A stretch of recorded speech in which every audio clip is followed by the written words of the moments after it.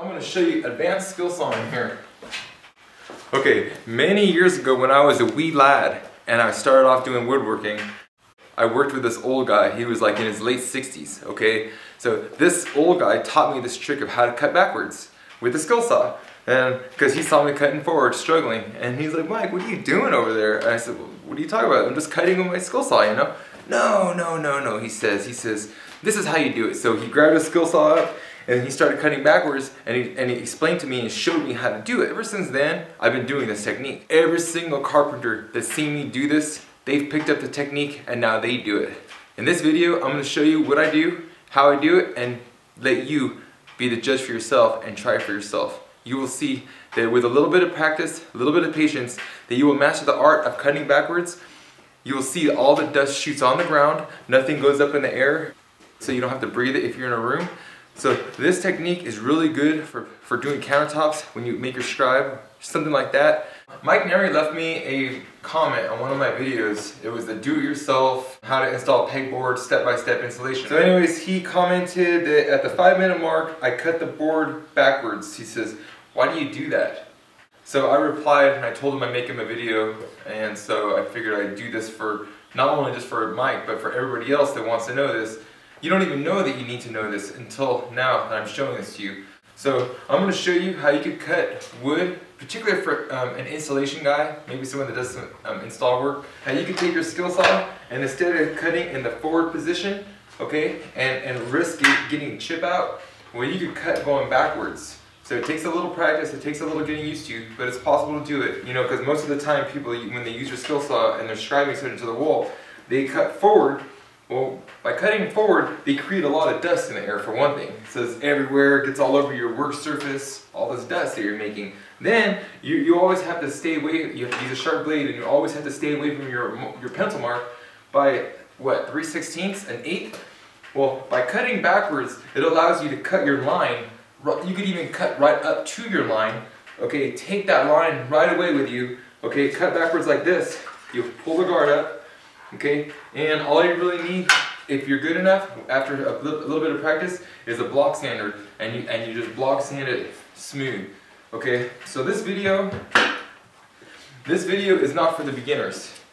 If you're a beginner just starting out with woodworking, do not watch this. This is not for you. This is for advanced people who know what they're doing, installers with a lot of skill, and people who really know how to use their skill saw, because there's a danger when doing this, so you have to be aware of that. All you people with a lot of skill, if you're still watching this, you're going to want to keep watching this, because if you don't know this trick already, then this is something you absolutely have to know. Follow me. I'm going to take you over here, set the camera up a little bit better so we could get a little bit better perspective on the line that I'm going to draw. I'm going to do a couple different cuts using a dull blade. I'm only using a dull blade here. Try to find some millimeter we could cut going forward, cut some millimeter going backwards and show you the difference, and a piece of formica going forward and going backwards. I'll show you the difference. I'm going to show you the difference between going forward and going backwards, and I'm going to show you a couple little tricks of how to make it happen. There is risk involved here, because when you are cutting backwards, you're going to first take your guard, you pull it up like this, you start off at the end, right, and you go backwards.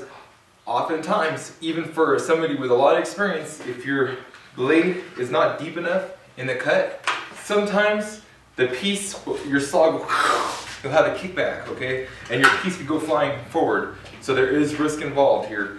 But if you're doing countertops and you're scribing those in, you're doing something heavy, just like countertops or something similar to countertops, sheet of wood or something, this is something that, this is a technique that really can help you out. It saves a lot of time and a lot of wear and tear, and you can extend the life of your blade instead of tossing it because it's a little dull. Alright, I have a lot more videos coming out too.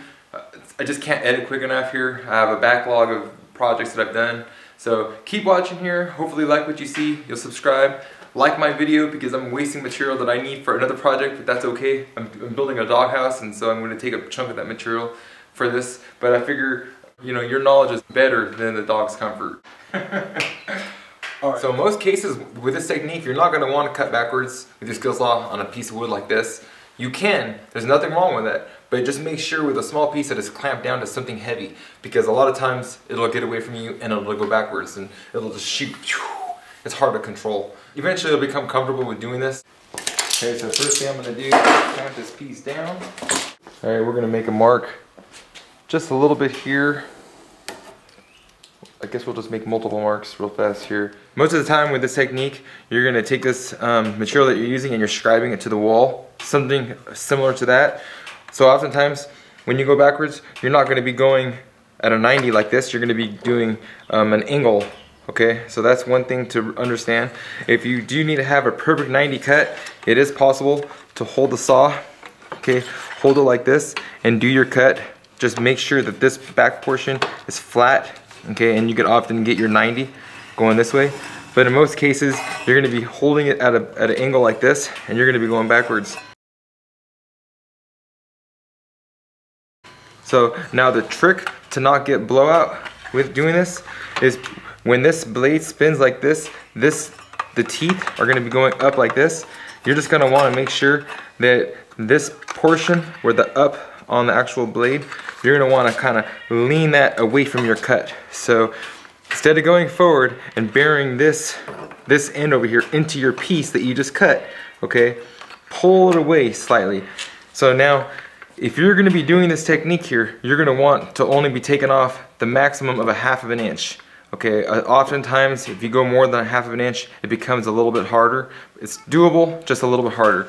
So what you might wanna do if you're taking off several inches, you run your skill saw going forward, take off, within a 1/2 of an inch, take it off, and then you could go backwards if you have space, whatever, to do that with.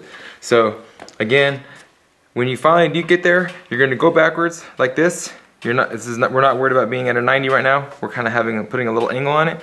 Twist this back portion slightly like this, 1/8 of an inch, and continue going down. So oftentimes you could do that same technique if you're cutting a wall of some sort.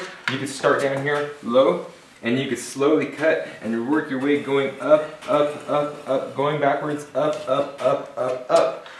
Now if you have a 1.5 inch wall that you're scribing against the wall, or if you have a leg that's 1.5 inches, it doesn't matter how deep it is. What you would want to do also, the same technique applies, is you can go backwards on each side, go backwards, backwards, backwards, but you're only going to be going in, this is 1.5 inches thick, so you'd only be going in 1 inch, okay, on each side. You would make a V, then you could take your sander and you cut your line, but you just get really close to the line and you're good to go. Okay, so if you're cutting backwards, it is possible to get right in there, okay, like this, and then make your cut. This guard, this base here never touches your surface. You stay above it the whole time. Okay, so the first thing I'm gonna do is I'm gonna cut one of these lines. Well, I guess I should cut this line, one of these lines, going forward, and we'll see what kind of chip out that makes. This is a well-used blade. This is a well-used blade. You can see that. This is probably ready to throw away or to resharpen if you're a forward cutter. Because I'm not a forward cutter, I'm a backwards cutter. Okay, it's gonna keep on going.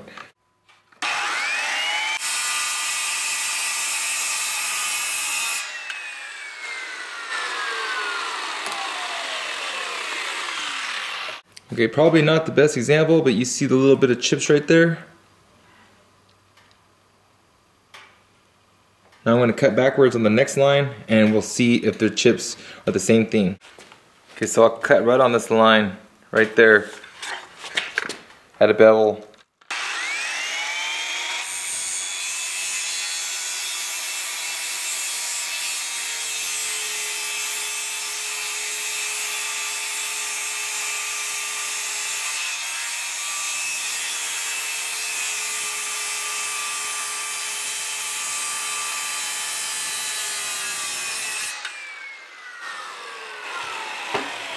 Look at that, right up to the line. And I don't know if you noticed as I got to, as the blade, as it was spinning the upside over here, if you've seen that I pulled that away.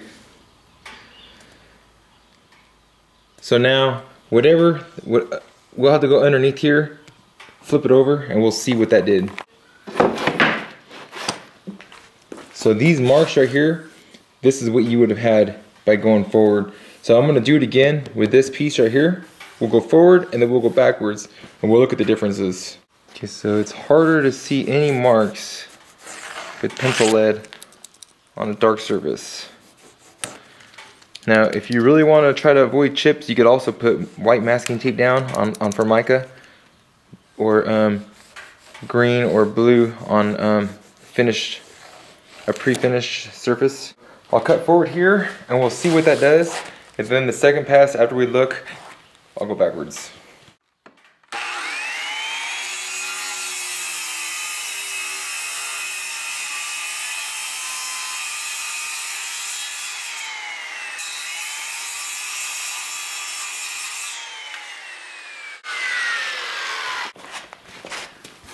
See some chip out. I had to say it slipped out a little bit, so to be fair, maybe I should do one more cut going forward. But you can see the chip out there. Alright, so I'm going to make one more cut going forward, try to make it even, and I'll go a little bit slower just because normally when you go forward with a blade you're going to want to go slow anyways. With Formica you're not going to want to go fast.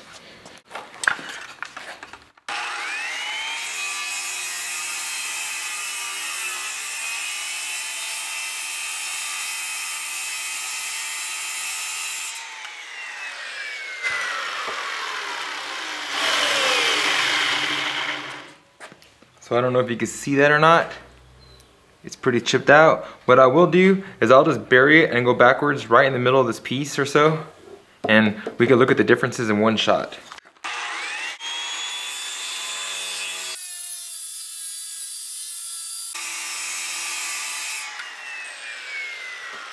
This portion up here was the forward cut, okay, where my fingers are. You can see that's pretty chipped out. Now, this one here, this is the finished side. The one above it, the reason you see chip out is because that's where I was pulling the blade back. That's what chipped that out. So, you know what? I guess I'm just gonna have to grab a bigger piece. This is actually a piece that I was gonna use for my doghouse that I'm building. Okay, and I'll give you an example. There's a little strip of laminate here. Alright, this is just an extra piece, but it's some good birch plywood. So the first cut's gonna be going forward. This is just how a regular guy that doesn't know any better, this is how he would cut, okay? Formica on plywood.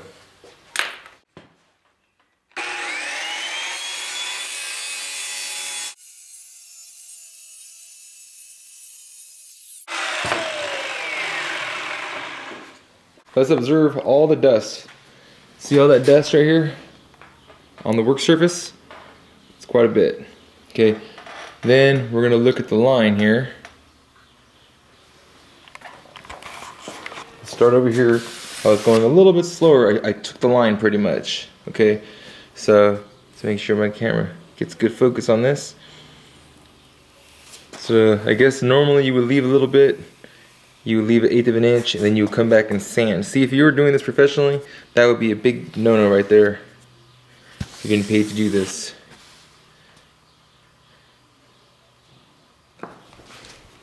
Let's take the dust broom and clean this off now. It's clean again now. I'm going to do the same cut, this time going backwards. Again, I'm just going to take the line. I'm going to go right up to this line right there. Say about 1/4 of an inch. Okay, you'll see that when I cut this line, I could cut it exactly on the mark, not have any chip outs like you see here that are going to go into the material. It's going to be a nice clean cut. Then when I'm all done, if this was my finished scribe right here, all I have to do is take a block sander and sand that. But a lot of times it's difficult to get, you know, when you're hurrying up, it's difficult to be perfect, especially if you're in different situations. So you just run a regular belt sander. But this is just an example, a demonstration to show you cutting backwards can be useful.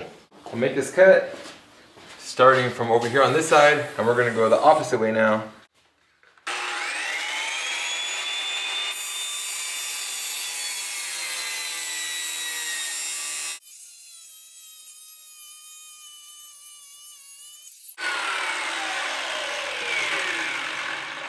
So now, first thing we're going to do, we're going to look at how much dust is up here. Compared to before, very little compared to before. Let's observe all the dust. See all that dust right here on the work surface? It's quite a bit. Okay, there's a whole lot less dust up here. So now get this little bit of dust out of the way. Now let's take a look. So I took the line, well I didn't even take it, I saved just slightly. Look at the camera's having a hard time picking up on it. Okay, so let's look here. You can see the line, the bottom of your screen. You can see there's zero chip out whatsoever. I'm right, I took that line almost. So pretty much it's close enough to where I could run a block sander on it and get it pretty good. And remember, this over here is the pencil mark that I added. This is the chip out that would have resulted in going forward possibly. Now this blade is really dull too. If you had a sharp blade, brand new blade for example, you'd be styling. I've got the block sander out. What I will do real quick is with a worn out block sander, I'll sand this and then we can take a look to see how straight I can make it. Okay, so I block sanded this. Let's take a look and see how it looks. My camera's having a hard time focusing on this light colored material. So you kind of see the pencil mark there. You can see half of the pencil mark, the other half I cut off. It's hard to see probably, but... Okay, now I'm going to do another pass and I'll try to zoom the camera so you can get this angle here, right here. Hopefully you can see as the blade comes up this way on the return right here, hopefully you can see how I'm beveling it a little bit and I'm pulling it away. Maybe I'll reposition the camera, maybe I'll take a couple passes, put another line here. Let's see if you can even see that.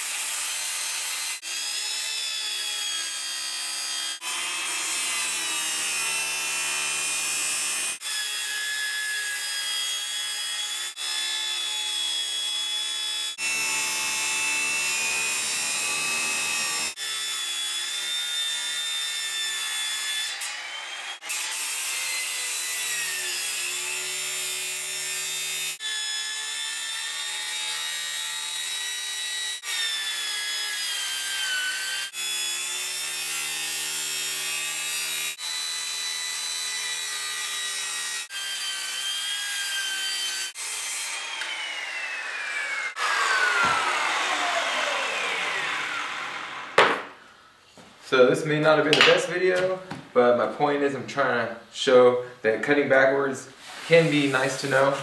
It can come in really handy in the future. So just take the time, practice doing it. You'll find that you're gonna like it too, I'm sure, because everybody else that I know likes it.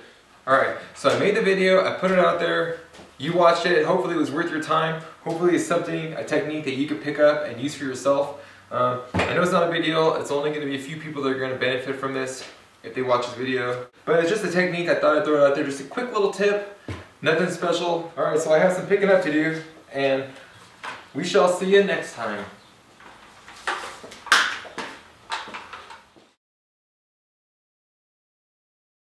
You know, I started wearing hearing protection about 2 years ago because every time somebody would say something to me, they would say, Mike, blah, blah, blah. I'd say, huh? Every time, huh? What? What? Okay, so I started wearing hearing protection about 2 years ago for almost every cut that I make, and my hearing has come back really good. Okay, I could hear a lot better than I could.